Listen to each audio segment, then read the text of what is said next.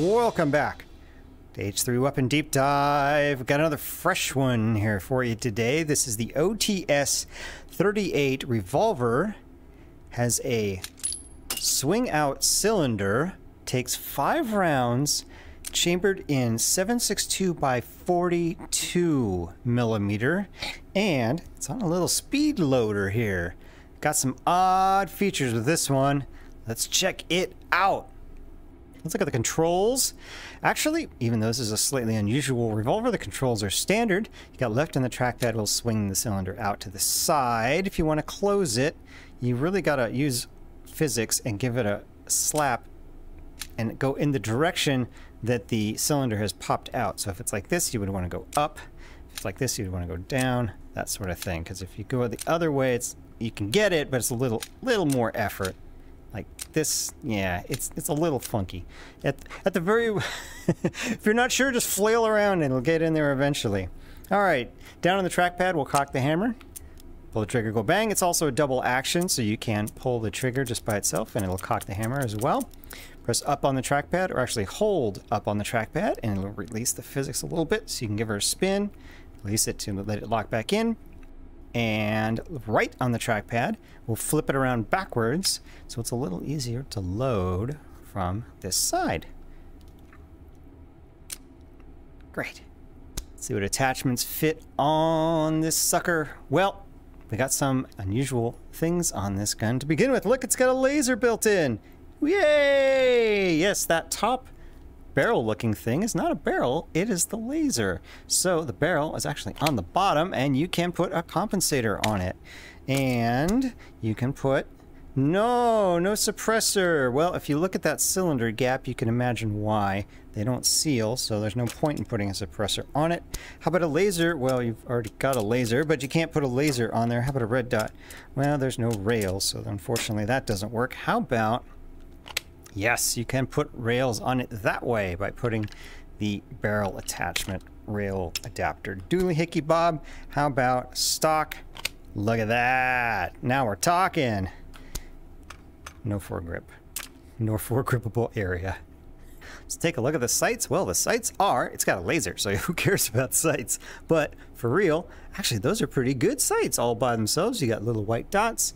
You got a decent size on the front. Decent cutout on the back, not too bad, little small, but that's right good. And in fact, if you can't see the laser, you know you're on target. Bang, bang, bang. Woohoo, nice. All right, before we start the recoil test, let's take a look at these weird rounds. All right, there's 5 of them.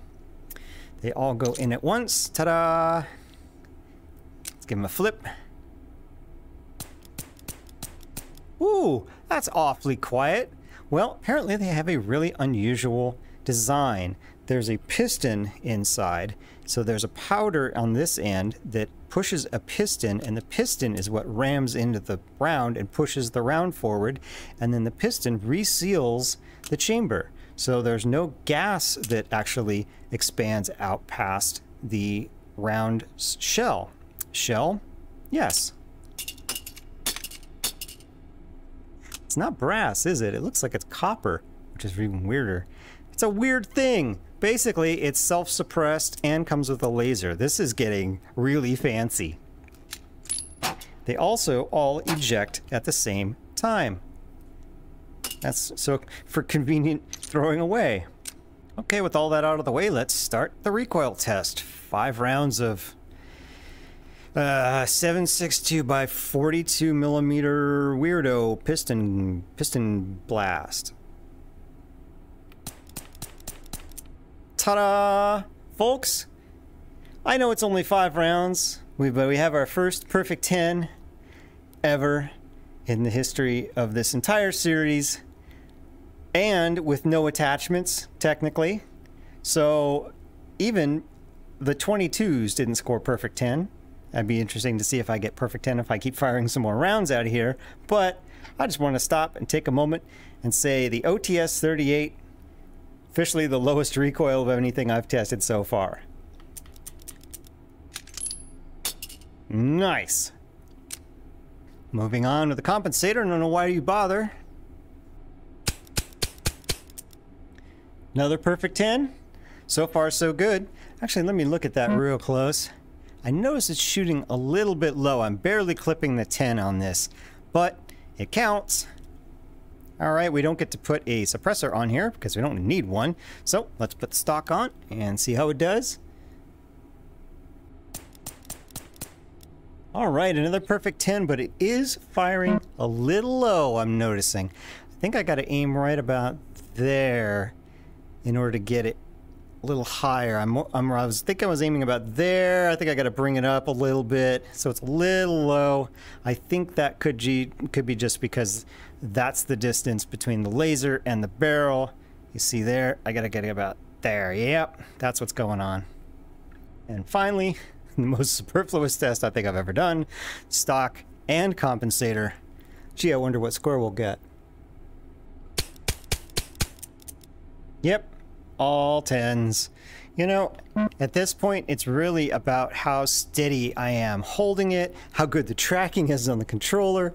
The stock does help a little, just kind of smooth things out, but it's really about if I jam the trigger when I pull it, or if I'm really careful and smooth and don't pull all the way back, you know, it's really about a lot about discipline at this point, trying to get all 10s. But it can be done! Yay! I wasn't sure it could be done in any sort of consistent manner. There you have it, the OTS-38. It does not need any attachments. It is good to go out of the box. 5 rounds. Be nice if it had some more. Till next time, I will see ya.